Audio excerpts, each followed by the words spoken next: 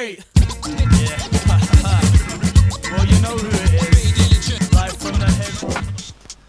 Biggie Smalls, the TV show Gilmore Girls, a delightful holiday that you really needed, and your favourite ever football boots.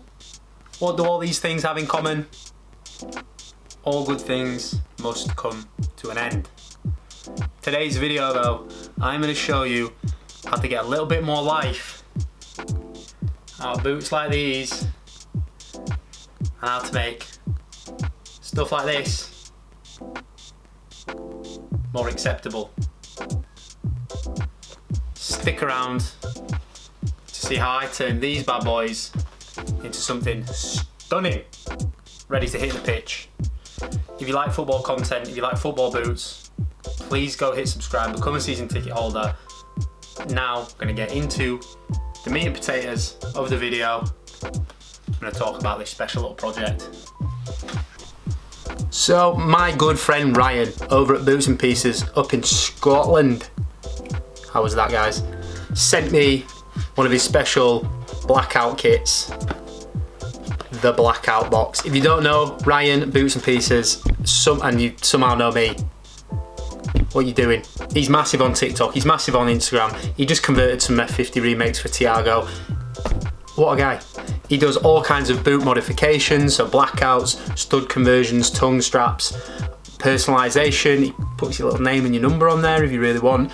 All kinds of services. He's absolutely amazing. He's one of the best out there. He's who I use for all my jobs. There's a few great people, don't get me wrong, but me and Ryan, we're like this, thick as thieves. He's a great lad.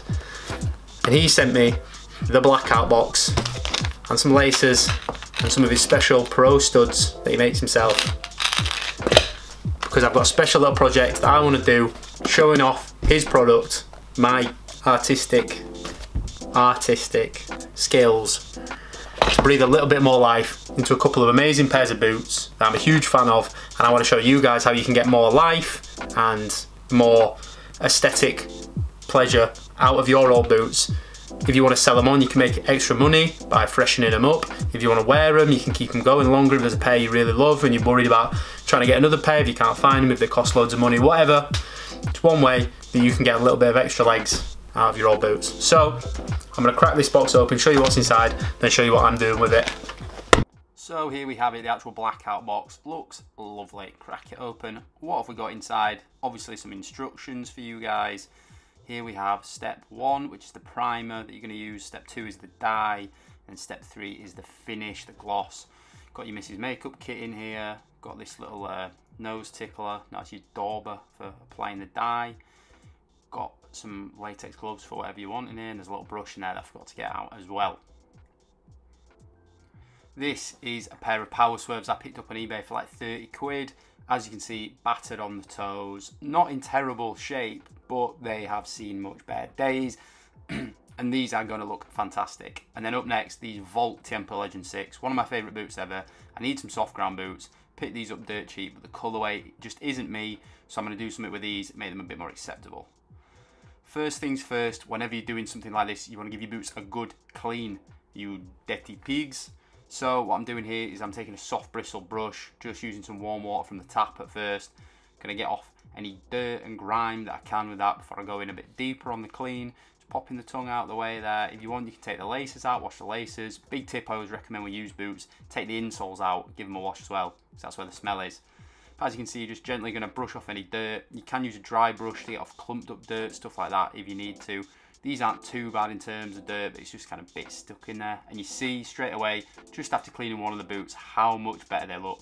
Already looking 10 times better, even before any dye or anything. Amazing what a little clean can do. Just a heads up, I use some of this stuff on them, but if you're using this just to clean your boots, you're an idiot. Don't. I'm only using this because I'm using the primer to take off the top coat on the boots anyway. They're getting re-dyed, so it's fine. Obviously the tempos are just going to get a little clean, but they're not as dirty as the power swerves, so there we go. As you can see, glistening, stunning. Both pairs sat down here. You can see the toes on there all scuffed up, but even after a clean, they're looking pretty good. Definitely better already. Always shows you what a good clean can do. If you're ever trying to sell a pair of boots, give them a good clean. You'll get more money, make them look better. So yeah, condition overall, not as bad as I thought. The elastic's a bit loose, and then these Tiempos, yeah, just the colourway, shocking for me. Step 1 is the primer. So what this does is going to take the top coat off. A lot of boots will come, whether they're leather or synthetic or whatever, they'll have a kind of waterproofing coating. This is some kind of strong solvent that's going to whip it off. Make sure you're doing this in a well-ventilated area. Don't go huffing them unless you're that way inclined. If you want to have a bit of fun, you know what I mean, if you're a responsible adult. But yeah, basically you take your little wool pads, put it on there, give them a good rub all over, give them a scrub, get right in there, and then you give them time to dry after this. But this is just going to make it so the dye can soak in. Step 2 is the dye, obviously black. It's a blackout box, what do you expect? I'm going to use the dauber for the big areas and then the brush for the little detail sections. As you can see, I'm just popping it in there, giving it a swizzle. You know how it is, all about the technique. But yeah, just going to get in there, going to give this a couple of coats all over, especially focusing on the toe area on these. I'm probably going to do 3-4 coats on the toe, letting it dry in between. I'm not too bothered with this if I get a bit on the sole plate or anything, because it's black anyway, but obviously you can take as much care as you want. Once you've done your big areas, you can switch to your little brush to kind of do the detail bits and fill in any gaps. You can obviously apply something like masking tape around the edges if you're a real perfectionist and you want to make sure you don't get any bits anywhere, but I didn't do that for these just because I'm not that bothered. If it was a pair I was going to sell on or something, maybe I would. And then the Tiempos, I'm just whipping out the laces here because I've got these replacement laces and studs from Ryan, so I'm going to do a full kind of a full MOT upgrade to make these custom. As you can see, I'm just going all over with the dye on these. Get rid of as much of that yellow as I can, just leaving the kind of heel counter area and the sole plate. Really want to black these up as much as I can, as I think it's going to look so much better. Obviously, it's up to you, however you want to black your boots out, that's how you do it, but for me, I'm just going all in. Here's the little brush, like I said, I'm just going to tip a bit out into the lid, dip it in there, kind of go around the edges and touch them up. Obviously, just doing this freehand, so it's not going to be perfect. I'm not Ryan, I don't do this every day, but, you know, in general, trying to take a little bit of care with them, as you never want to mess them up too bad. But as you can see, getting in there on the gaps on the power swerves, it's perfect for this kind of thing. Just nice, fill in there, clean, make them, you know, good to play in, but I'm not bothered about making them absolutely perfect. And then after a couple of coats on each pair, bang, left them to dry. Look at that. Obviously, I've messed up a few areas, got little bits on here. What you can do is take a little cotton bud and a bit of the step 1, the solvent, like you can see on the tongue here, got a little bit to take care of and a bit on the fins. You can take a bit of that step 1 and use that to try and remove some of this dye before you apply your finish, if you want to clean them up. So on the power serves, I've got a couple little areas, and then Tiempos is a bit on the sole plate, so I'll see if that's going to come off now, but you never know. Like I said, if you want to make sure they're absolutely perfect, try putting some masking tape on, etc. I'm just dipping a little cotton bud in there, just get a little bit on there so you can tackle the areas carefully. Although, as you can see, it didn't go too well on the sole plate on these. On the tongue on them, power serves, it went a lot better. You know, took a little bit of time, gently going over it. And then I'm just snipping off a few little loose bits of thread here on the swerves. Just little touches like this will make them look, you know, closer to good condition, so they're not looking quite as ragged. And then step 3 is the finish, the kind of gloss. You can see here they've got the dye on, but you've got to protect it, you've got to make sure it stays on there when you're playing. So again, take a cotton wool pad, apply your gloss, 1 coat, 2 coat, whatever you want to do on there. Just gently all over, make sure it's got enough time to soak in, etc. Do a few coats if you want, just make sure it's looking nice and shiny. This is what's going to give it that lovely finish, and of course make sure it stays on when you're playing in your boots. Especially with the soft ground pair, you know, if you're going to be wearing them in the wet, stuff like that, you want to make sure the dye is waterproofed and protected. Similar kind of stuff to you do back in the day where you get a bit of dubbing on them. As you can see, after the finish is dried, they are looking spanking, lovely, shimmery leather, lovely and soft, way better than when I started. I wouldn't say they look brand new, but they look cracking. And the Tiempo colourway, obviously subjective, but like I said, I'm going to whack in these laces and these studs, or at least as many studs as fit. I couldn't actually get all the studs out of the Tiempo. They're a bit wedged in there, so didn't quite work, but you can see here, you get the idea. I think these look sick now. The black laces, the black upper, and then that popper yellow, definitely a bit more me than it was before. Maybe one day I'll get around to changing those studs out fully, but I'd definitely say they're an improvement. And then the power swerves, oh my days, look at them. They look fantastic now. Obviously, not going to be selling these are for me, they're my size, nice little bargain, put the time in, do them up. It's a very rewarding process, and you get yourself a banging pair of boots out of it if you want something to wear.